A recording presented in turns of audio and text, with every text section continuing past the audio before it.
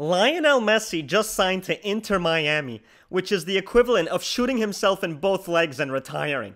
Hey dickwad, if you were gonna leave Europe and end your whole goddamn career, you could have at least gone to Saudi Arabia so we could see Messi and Ronaldo face off in Riyadh in 250-degree weather.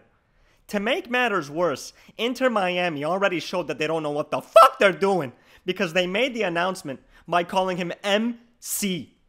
Hey BCK Ham, what the fuck are you doing to Lionel's name? Put the goddamn E back in his name. Put your goddamn brain back in your fucking head. And stop with the bullshit. Lionel hasn't played a single goddamn game yet, and they're already taking letters out of his name.